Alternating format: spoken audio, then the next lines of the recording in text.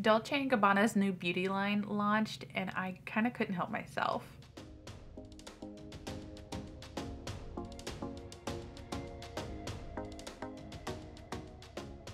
Hi gorgeous, welcome back to my channel. Today I'm going to be playing with my purchase from the Dolce & Gabbana beauty lineup. My package I ordered directly from the website and it arrived just like this, the most luxurious and beautiful. Oh, actually this is like stunning. Of all the luxury brands I've ever purchased, even Dior, this one is the most beautiful packaging and like secure and sturdy. I have got to show you how well this was packaged. Absolutely gorgeous. It's got the snap over the front here. Snap, goodness. Comes with the receipt in a large envelope. Actually, it's very huge. I didn't need one that big. Very secure. All of my packages arrived in bubble wrap. I got rid of the bubble wrap already, and the boxes, the outer cartons are so beautiful. And I've already swatched the liquid lipstick. That's why my hand is swatched up here. But everything looked perfectly packaged in here with bubble wrap, snug and secure. And I still had one disaster. It's amazing. Never fails. And as a side note before we get started, I wanted to go ahead and touch base really quickly for my hair loss. There are timestamps down below. Click wherever you want to in this video and keep watching if you want to skip ahead.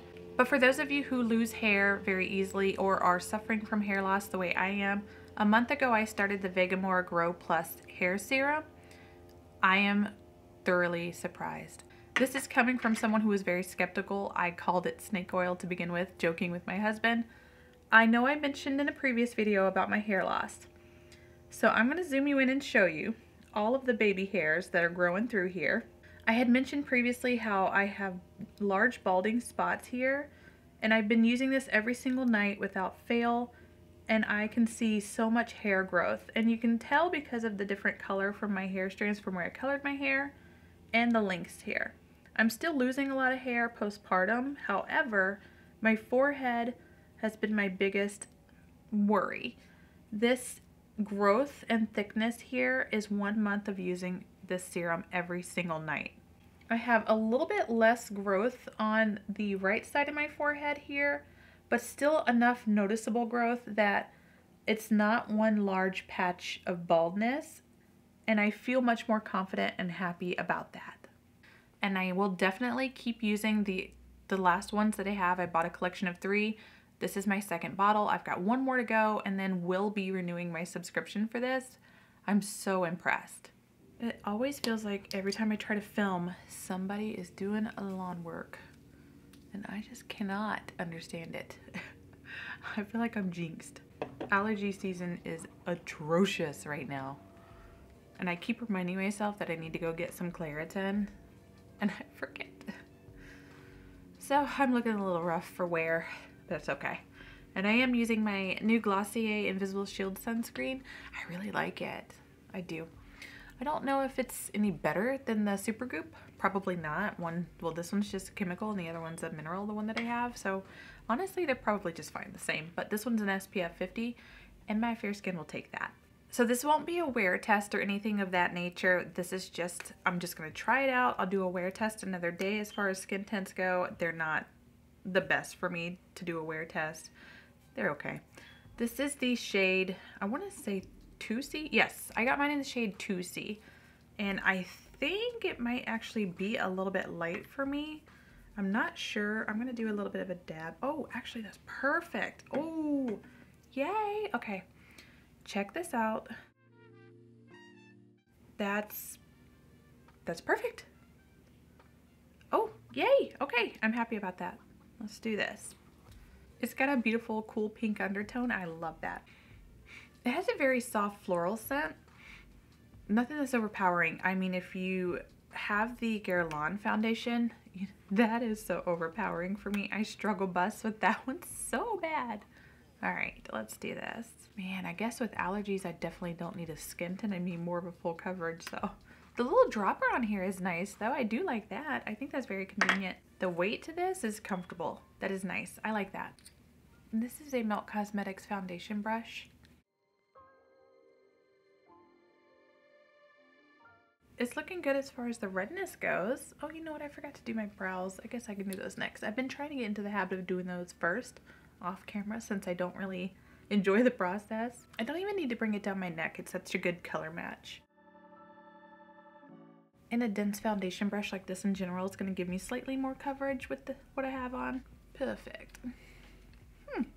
Okay, that is actually really pretty. I'm not sure my Dior concealer is going to be light enough with that shade, but the finish is beautiful. I didn't build it up or anything. I'm not going to. Oh, actually, this will be okay. Okay. Just a little bit of this in places that I need. And then if it's too noticeable with my concealer, I'll just go over it with that foundation brush one more time. Just kind of bring it down a little bit. I may have used a little too much concealer for around my eyes. I meant to dab a little bit of that off. That's okay. I'm going to go over where I placed that concealer with my foundation brush that I used, just to kind of help mesh that concealer and foundation together. Or rather skin tint. Blend it in just a little bit easier. And this way we have less noticeable concealer splotches. I'm going to use my Dior Lavender powder to set my under eyes. Wow, my allergies. I can't even speak. I will say this. It looks great so far. I haven't powdered the rest of my face, and it's set down. It has set down. Wow. I put that sunscreen underneath, and I use that Milk Makeup. But the skin tint has set down. It's completely dried. That feels nice. I very quickly did my eyebrows off camera, and I used my Jaclyn X Robin powder, the Powder Move Sheer Fair powder, just to set this as quickly as I could. And it didn't need setting, but I wanted a sheer light dusting of it. All right, let's start with the bronzer. And I just want to mention quickly, there are 1.4 grams of product in here. I got mine in the shade 01 Light. The weight to this, it's a little too heavy, very luxurious, but I kind of wish it were a little bit lighter. This is such a beautiful bronzer. It reminds me of the Victoria Beckham bronzer from, what was that, Estee Lauder? I can't remember, the original one that she did so long ago. It kind of has that vibe to it. Look how stunning that is. I am just blown away. Okay, I'm gonna swatch this. Ooh, it's got a bit of a sheen to it.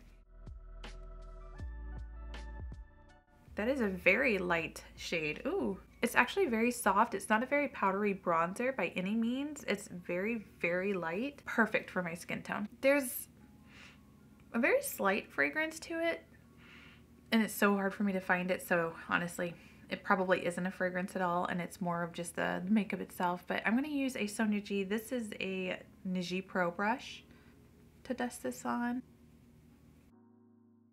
Pretty neutral. Leaning a little bit golden. Maybe I need to use a lighter brush. Very beautiful color though. The tone is a little bit more deceptive, but on my face it looks a little bit more yellow. On my hand it looks a little bit more neutral. I'm going to use a Sonia G Jumbo Bronzer on the right side of my face. See how that looks. A little less dense in placement. A little more airbrushed. The color works. I don't mind it. I kind of wish it were a little more neutral. The formula is so nice though. That's smooth.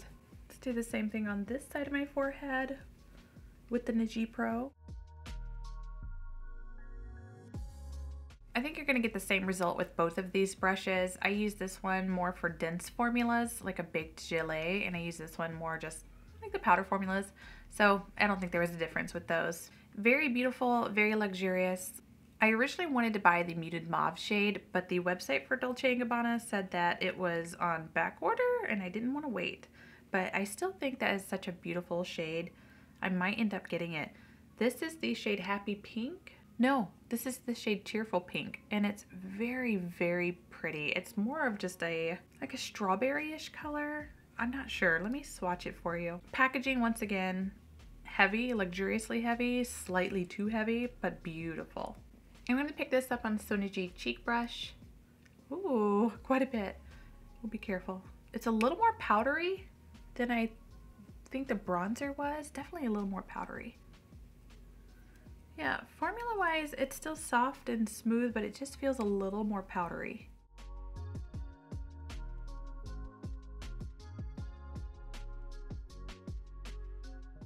I'm gonna build this up quite a bit so you can really see the color to it.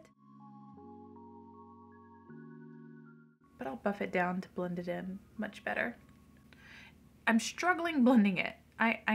Oh, is it just me? I'm struggling blending it. Maybe it's just user error. Maybe it's just me and my allergies. Let me try a different brush. I'm gonna switch to a rougher 19. Like, I feel like I just have this splotch here on the front. I'm gonna take my powder brush and just kind of buff it down and see if that helps a little bit.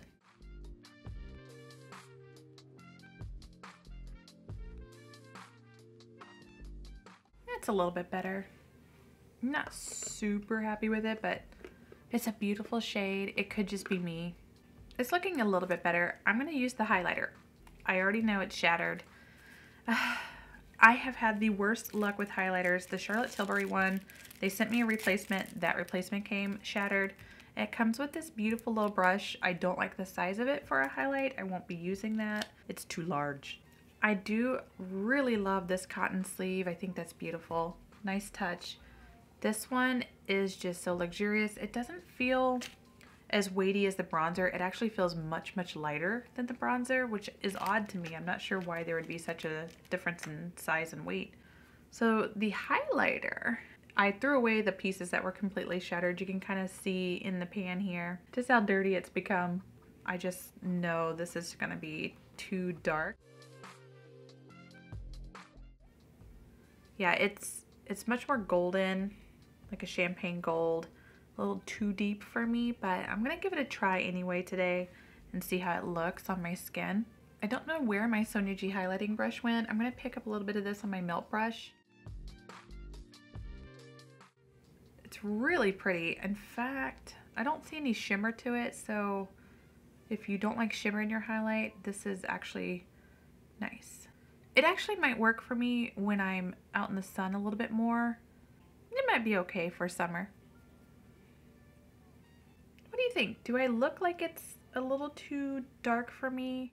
This is the only piece of the D&G collection that did not arrive with my original video, so I'm going to edit this clip into that video. I have used this once already. I am iffy on it. When I used it the first time, when I tried to film it, it ate away at my makeup in my T-zone, started breaking it apart. Ingredients wise, it is similar to Hourglass. However, I would say quite a bit more luminous, but there's something in it that just kind of tore away at my foundation, and I'm not sure I'm going to be able to use this in my T-zone.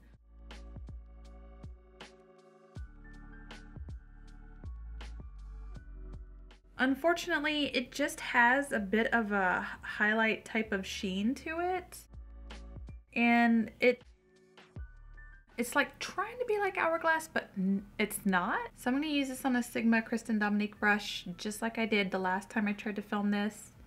And I'm going to just kind of place it around the perimeter and not my T-zone. It's definitely glowy. And I love a glowy powder, but not a powder that's going to eat up my makeup. Not a first impressions, definitely a second impressions, but I don't really like it that much. I'll keep trying it. This was like the only one I didn't really like, so these are just the most interesting little lashes. They're this self-adhesive band from Lily Lashes, no glue needed. The band is pretty thick. I kind of messed up some of my liner here because I was trying to rearrange it. Definitely should have cut these, but the band is so thick, I wasn't sure if I'd be able to. I might just end up taking them off after this video because I'm not sure I like how thick the band feels, or like how in the world they're supposed to work without glue and stay on. I'm gonna finish this up with the lipstick. I have a brand new liner from Charlotte Tilbury. I've never tried Charlotte Tilbury before. I'm gonna use this to outline. This is in the shade Red Carpet Red. The lawnmower is making it so difficult to film. I can't read the shade name on the back. I'm gonna swatch it for you though. Ooh, that's kind of moussey. Very beautiful. This is a brighter cherry red. I love this texture. Ooh. It's very lightweight. I like that. I don't really like the doe foot to here. It's pretty tiny. I Actually, the size of the doe foot makes it easy to kind of get those corners. I'm curious why they introduced liquid lipsticks before a bullet. That's gonna be it for this look. I love the way it turned out. For a skin tint, I'm super excited to wear this throughout the day. I think the color is perfect for me. The undertone is nice. I love it. I'm excited to wear it for the rest of the day. I don't even think I needed to powder it, so I mean, that's a plus. Between the bronzer and the blush is not so much my favorite in comparison. I like this less. I felt like the formula is quite different. Wasn't as easy to use as the bronzer. The bronzer formula feels absolutely much smoother. I have to wear it a little bit longer to see how I feel. The blush is the only thing that's kind of iffy for me. I'm not really sure I like the way the blush blended out. I struggled with it a little bit, which is odd because I don't think I should have. It's definitely a different formulation from the bronzer. The bronzer was chef's kiss.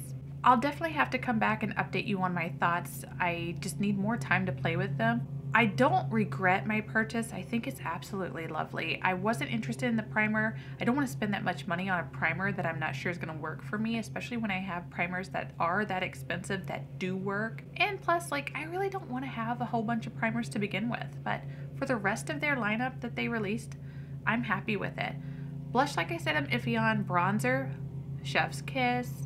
Skin tint, absolutely gorgeous. Excited to see how it's going to wear for the rest of the day. As far as the, you know, I bought the finishing powder and it's not here. I think that one gets delivered tomorrow. So I am excited to try that one out. I'll have to reuse all of these things in a different video with that powder to see how they wear. The lipstick, make sure there's nothing on my teeth. The lipstick is really comfortable. The shade for red is, oh my gosh, it's beautiful. Not my favorite shade, but it is gorgeous. Doe foot, you know, I'm a little iffy on, but I like the size of it for getting into those tight corners. Ah, interesting. Okay, so it does dry down mostly. It didn't, I mean, it transferred somewhat. It's not bad. I've definitely had liquid lipsticks, excuse me, transfer much worse than this. I'm okay with it. I'll have to see how it feels for the rest of the day. It doesn't look like it's settling into my lines, but it's pretty. Thank you guys for hanging out with me today. Everything on my face is linked down below. Those links are affiliated, so if you click on those links, thank you so much for supporting my channel.